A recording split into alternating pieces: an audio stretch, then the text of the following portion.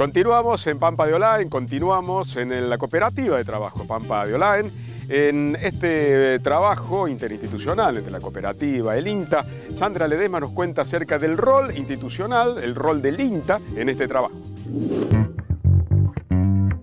Entendemos que el desarrollo territorial es el proceso en el que los actores se juntan para generar, digamos, en torno a sus capacidades, procesos que mejoren su calidad de vida y así como aprovechar para el uso, digamos, de recursos externos.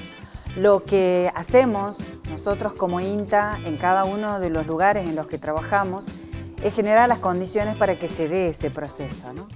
Y desde ahí, bueno, creo que ese es mi rol en este lugar, con este proyecto. Soy socióloga, por lo tanto, en una cooperativa de productores y artesanos, digamos, laneros, uno puede decir, bueno, ¿cuál es el aporte que puedo, digamos, hacer? Y bueno, entendí que el aporte, el que yo podía hacer, el mío, estaba vinculado a generar esos procesos, ¿no? A facilitar que esos procesos, sobre todo los procesos de gestión. Un grupo de productores, de artesanos, digamos, de peones rurales, que justamente lo que les faltaba, digamos, era conocer cuáles eran las políticas públicas que se estaban implementando, cuáles eran, digamos, aquellos instrumentos que podían facilitarle, digamos, poder llegar a, por ejemplo, instrumentos de acceso al crédito. De ahí el aporte, digamos, de Argeninta a través del programa Interris para empezar la primera esquila fue clave para ellos, pero también el aporte de otros programas como los programas que implementaba Desarrollo Social a través de la marca colectiva, les permitió tener una marca colectiva, la marca Olain, que les permite comercializar los productos, sobre todo los productos artesanales, de mejor manera, les permitió presentarse en diferentes desfiles, por ejemplo en el Bauen, participaron de varios desfiles, en ferias, con una marca, ¿no?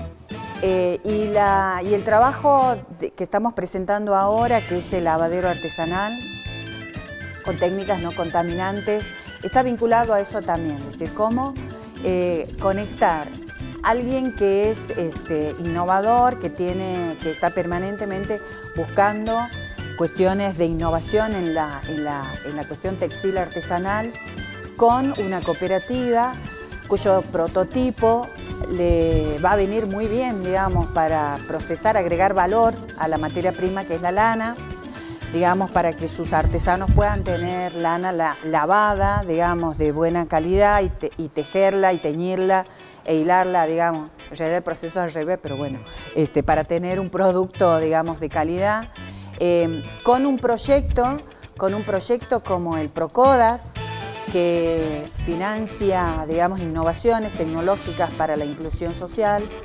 Era como, digamos, poder hacer esa síntesis para que estos tres actores se puedan vincular y pueda surgir esto, ¿no? Para finalizar este bloque, seguimos hablando acerca del trabajo interinstitucional entre la cooperativa Pampa de Olain y el INTA. Manuel Rodríguez, que es uno de los responsables de esta cooperativa, nos cuenta acerca del trabajo que lleva adelante, que desarrolla la cooperativa en la zona. La cooperativa hace varios años que comenzó a trabajar acá en la zona y a desarrollar las potencialidades de la zona. En eso se basan las áreas en las que la cooperativa trabaja, en las potencialidades que la zona tiene, ¿no?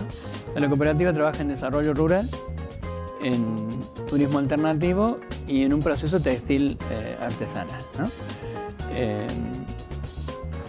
Durante varios años estuvimos trabajando, potenciando las bellezas naturales de la cascada de Olain. Estuvimos encargados de eso, pero después tuvimos algunos problemas que la persona que vivía en la zona no estaba más, entonces dejamos de trabajar la cascada de Olain. Pero en el tema de desarrollo rural la cooperativa se ha desarrollado bastante, ¿no?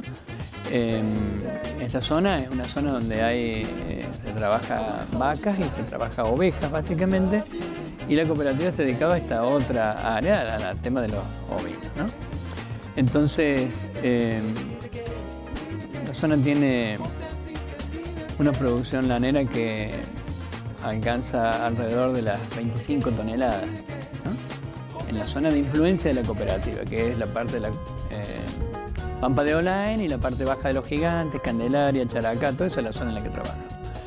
Trabajamos con unos 75 productores que no están asociados todos a la cooperativa, y nosotros somos una cooperativa de trabajo, entonces hay varios productores asociados a la cooperativa y otros que trabajan con la cooperativa aportando la lana.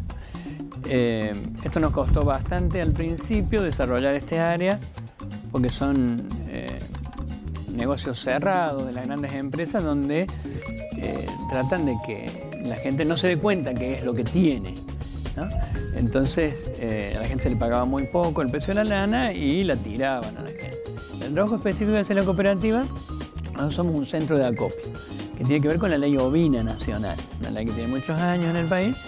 Entonces, por medio del ProLana, que es un programa dentro de la ley ovina, nosotros nos convertimos como cooperativa en un centro de acopio de pequeños productores, ¿sí?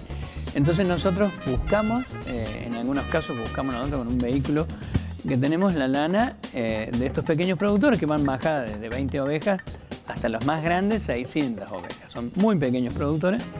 Entonces vamos al campo en la época de esquila, en la zafra, una vez al año, y retiramos la lana. Otros productores tienen vehículo y la traen. El acopio va después con personal que tenemos capacitado por la ley ovina, que son acondicionadores.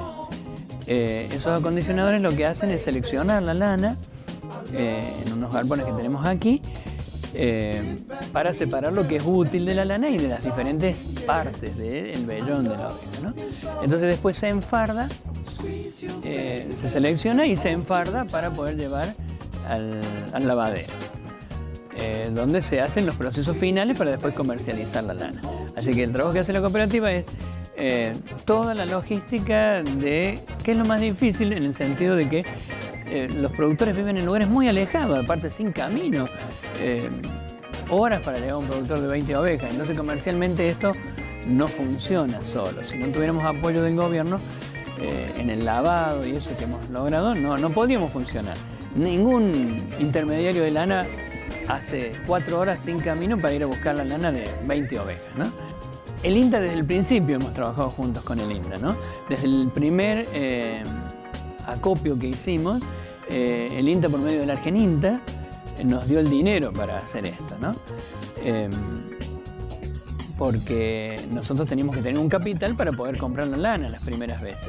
Entonces esos apoyos desde el principio, que no sabíamos si íbamos a andar o no, si íbamos a persistir, el INTA confió en nosotros y eso fue muy bueno para nosotros. De ahí en adelante, la capacitación técnica, el apoyo en diferentes viajes que hacemos a otras partes para capacitarnos, el INTA siempre nos ha apoyado con esto.